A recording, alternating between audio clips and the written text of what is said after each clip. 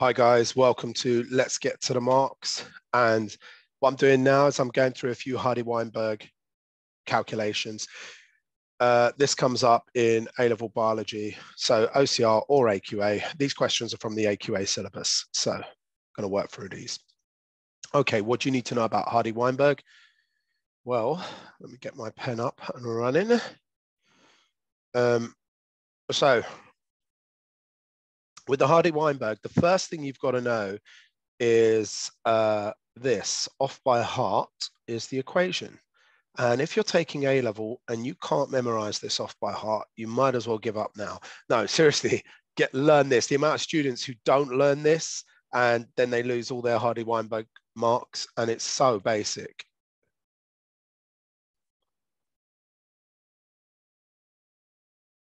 So P plus Q equals 1. P squared plus 2PQ plus Q squared equals 1. Memorize that, please. What does this actually tell us? What is the Hardy Weinberg used for? Well, Hardy Weinberg made this equation, and the equation basically states one principle, and that is that the frequency, so the amount of times that certain alleles, like here in this question, we have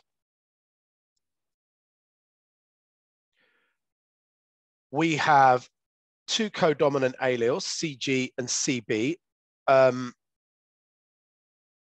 they control for fur color. And what animal are we dealing with here? Squirrels. Okay, so we're dealing with squirrels, and these two alleles control their fur color. Now, what is P plus Q squared? Well, P, you can do this either way, represents, and Q represent the alleles. So the alleles are represented by P plus Q. What have we got down below? We have a second equation, and what does that actually represent? Well, P squared is the fact that no squirrel will inherit one allele for fur color. It will inherit two. And if it inherits CG, so homozygous for CG, we're using that P squared to represent that. And then the squirrel could inherit for its fur color CG, CB, or flip it the other way around, CBCG, and that's the homozygous genotype. And we will write that here. Now, you don't have to write these out. This is just for me showing you what they represent. Whenever you look at the Hardy Weinberg equation, we use P plus Q, but it really represents whatever alleles you're dealing with in the question. So here it's CG and CB. And that leaves Q squared as the other homozygous genotype, which is CB, CB. So, and these tell us phenotypes as well. So they might not give you a genotype, they might give you a phenotype. And from that, you can work out what one you're dealing with. So the phenotype for C, this is gray, this is brown, black, and this one is black. Okay, so we've got phenotypes as well. And the bottom equation tells you the genotype and the phenotype. So it depends what they give you in the question. Well, why did Hardy Weinberg come up with this? And basically, what Hardy Weinberg was saying, or what this equation or principle is telling us, is that the frequency of the alleles within a population, in this case, the fur color of the squirrels, will stay the same throughout generation after generation after generation. And the frequency of the alleles will not change. There are a bunch of assumptions that go with this, like 7 or 8. And that means that in order for the Hardy Weinberg principle to hold true, you can have no migration, no immigration. Mating has to be random, so no one's going, oh, I love a gray squirrel to have babies with. No one's saying anything like that. There's no selection whatsoever. And you have to be geographically isolated, no breeding between populations. And all of these assumptions are basically, in real life, they don't happen.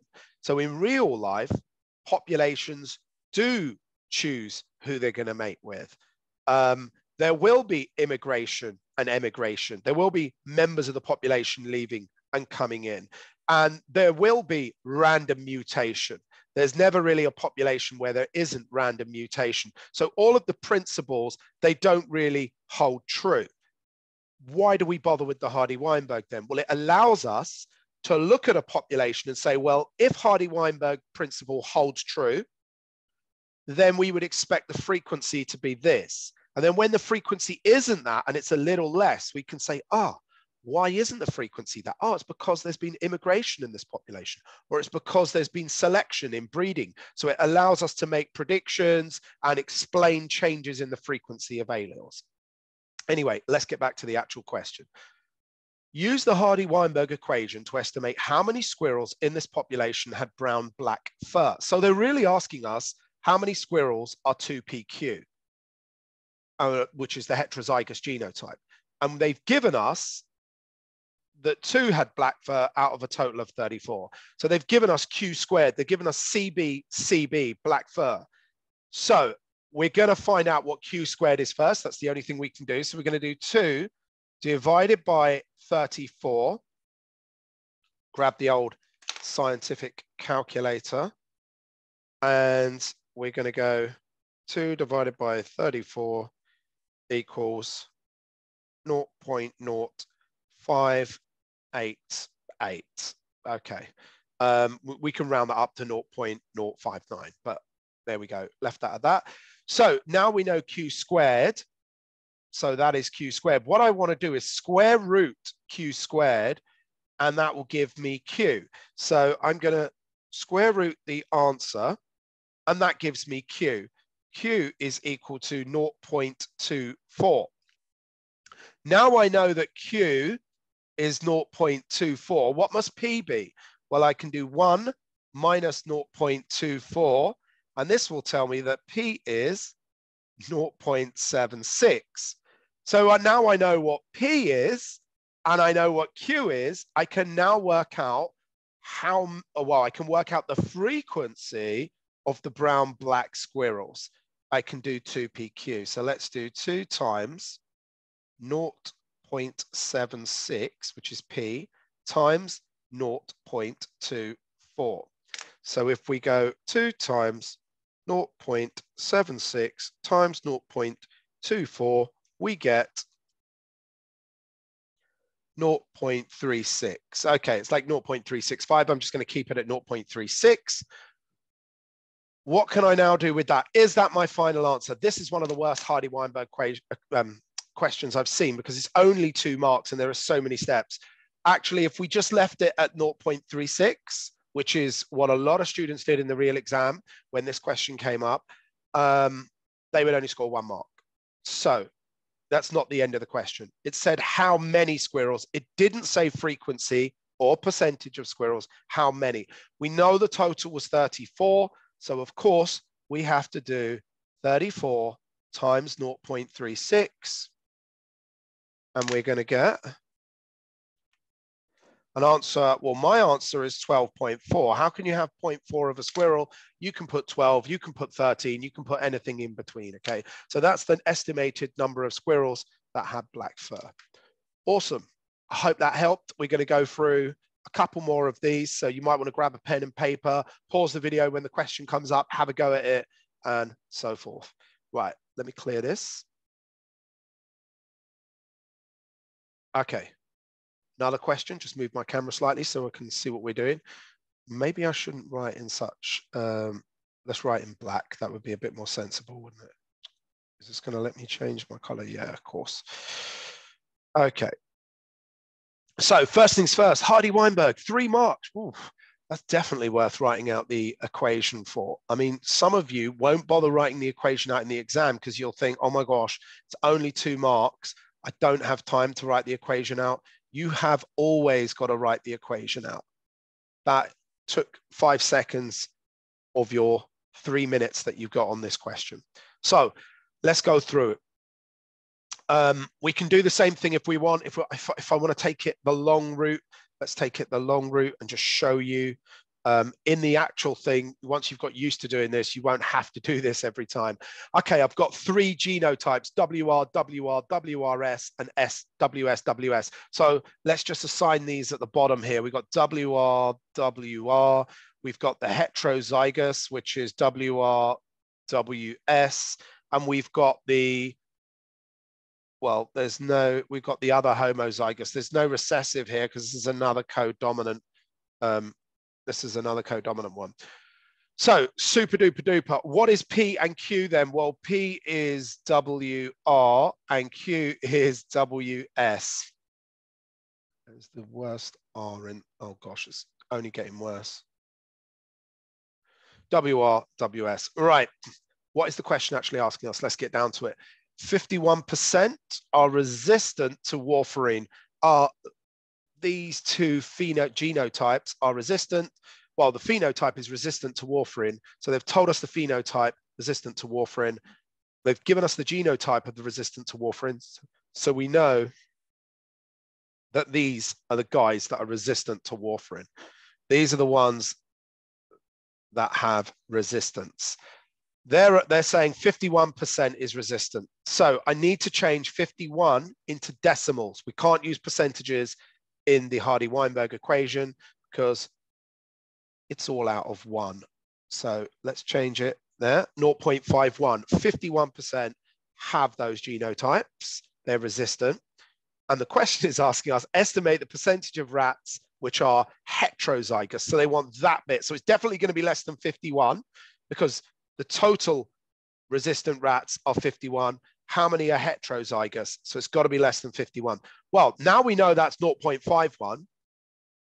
This has to be 0.49. So if that is 0.49, we can now work out what Q is, and then we can work out what P is, and then we can come back here and do 2PQ and get our answer. So let's get to it. 0.49. That probably will score you 1 out of the 3 marks, the examiner seeing that on the paper. You're then going to want to square root 0.49 to give you Q.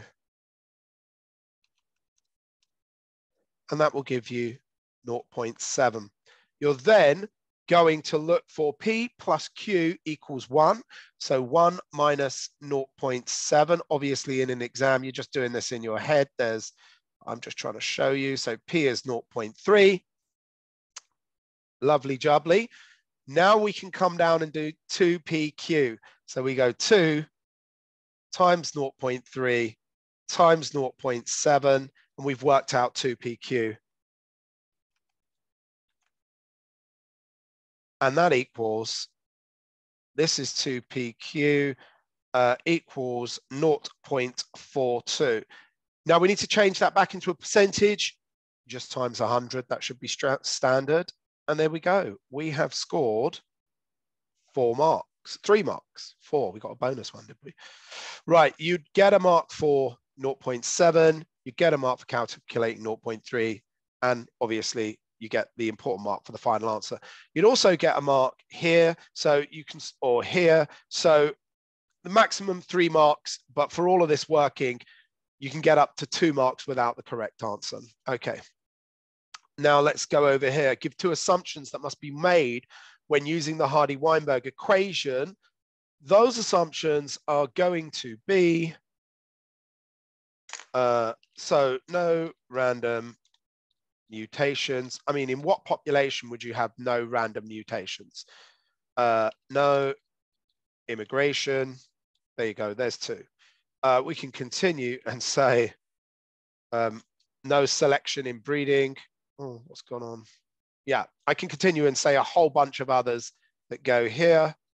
There's like 7 altogether. So I can say no selection in breeding, no emigration, etc., etc. Hi guys, looking at this next question. Again, I've cut out bits of the question we don't need. This was unusual because this one was worth 4 marks. But when you actually do it, it's not very hard. So let's start with how you need to start every single one. And you'll want to pause the video and have a go at this, and then I'll go through it. And hopefully by now, you're smashing these out. Right. Humans have genetic resistance to infection. A recessive allele gives increased resistance to infection by the malarial parasite. In a population Hi guys, back to another Hardy Weinberg equation. So let's get into this one. Some humans have a genetic resistance to infection. A recessive allele gives increased resistance to infection by the malarial parasite. In a population, the proportion of babies born who are homozygous for this allele is 0.01.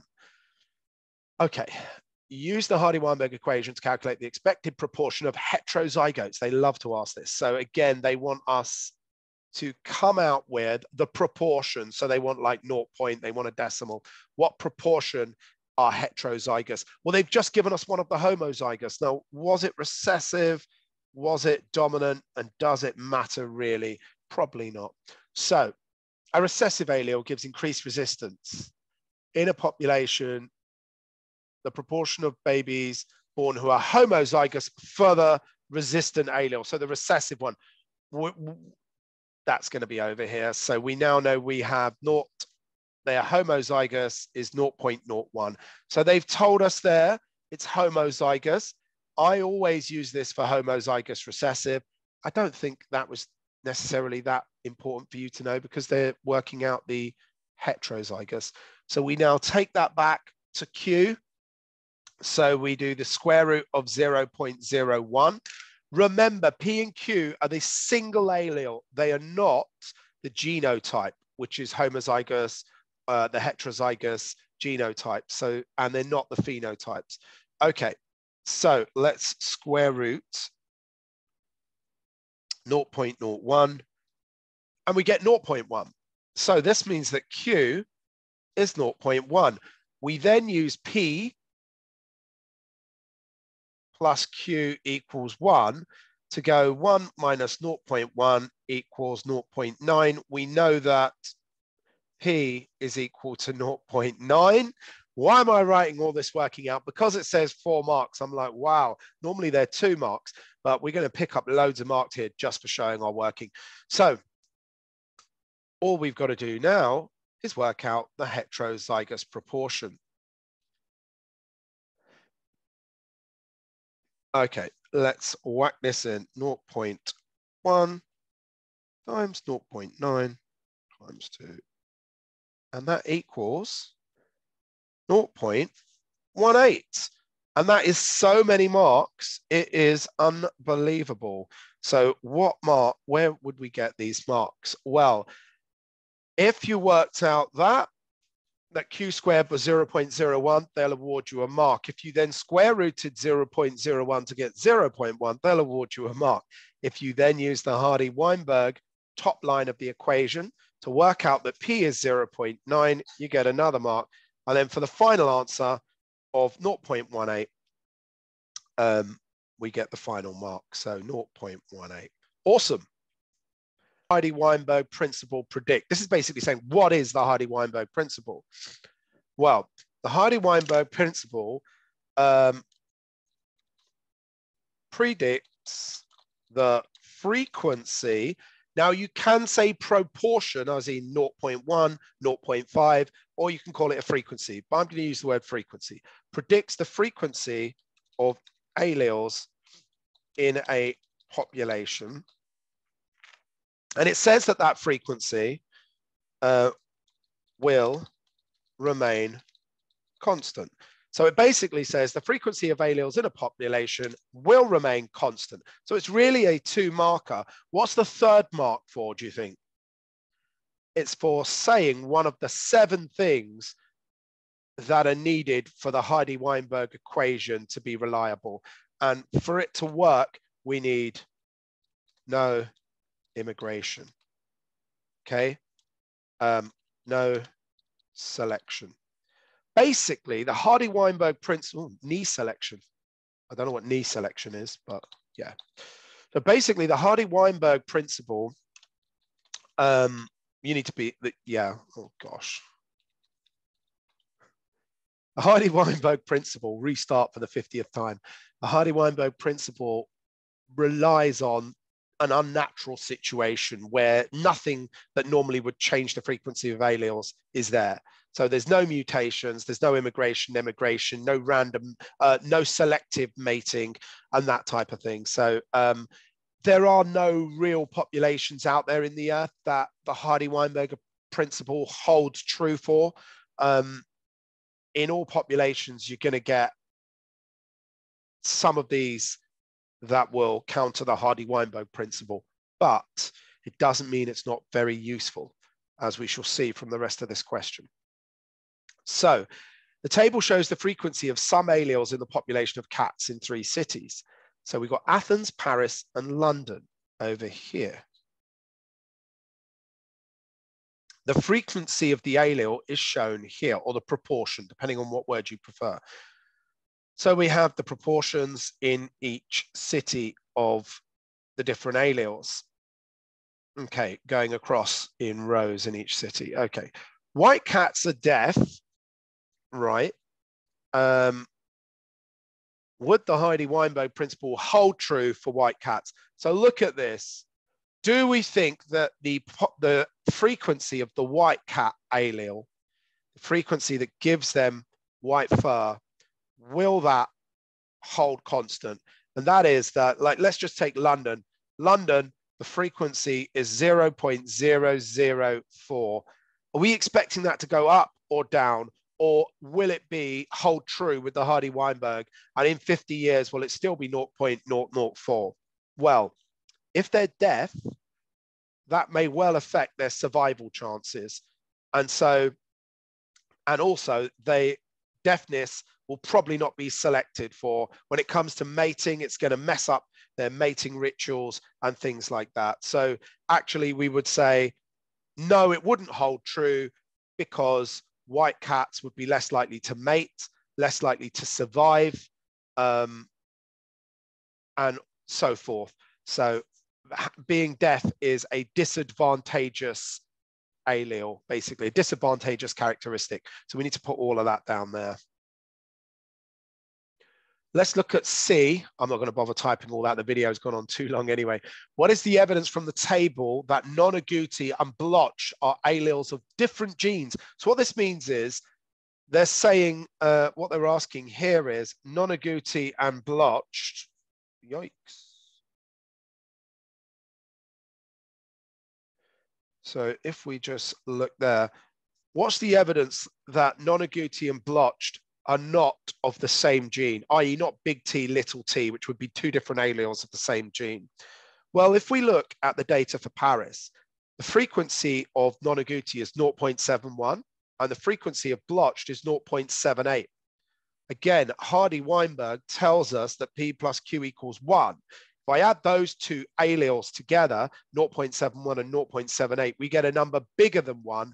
So, for instance, 0.71 plus 0.78 is bigger than 1. Let's not try to write like that again. Okay, so that means they're not the same allele. They're completely different genes.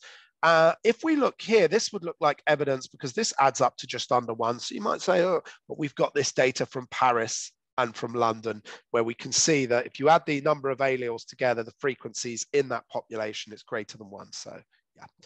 Let's get on to the Hardy Weinberg question next. Hair length in cats is determined by a single gene with 2 alleles. The allele for long hair, H, is recessive. The allele for short hair, capital H, is dominant.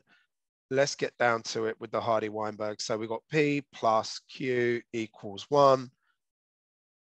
P squared plus 2PQ plus Q squared equals 1. So we're going to go through this now. So the allele for long hair, little h is recessive, big H is dominant. Use the information in the table and the Hardy Weinberg equation to estimate the percentage of cats that are heterozygous for hair length. In which city? In London. Okay, so we're looking at London. We're looking at heterozygous for hair length. They've told us that the allele for long hair is recessive. So when I come to here and I go 0.33, that's my Q squared, although you might use P, that's my Q squared, 0.33. They want us to find out heterozygous, so it's the old 2PQ again. So we just take that up to here, we square root 0.33 to find Q. Just square rooting that right now. And we get 0.57. Q is 0.57. we know then that P must be, that was a bad attempt at muting. P must be 0.43. So what is 2p cubed? We go, oh, I've left no room. We go 2 times 0.57 times 0.43.